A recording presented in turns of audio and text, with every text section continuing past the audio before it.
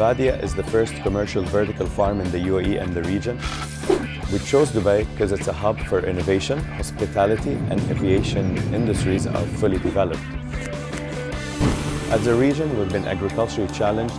Our imports stand at 80% plus throughout the year.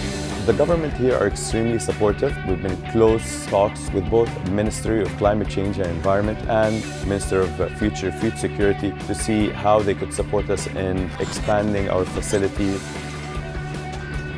We could grow all year round sustainably using 90% less water. We don't use any pesticides. We're reducing the carbon footprint.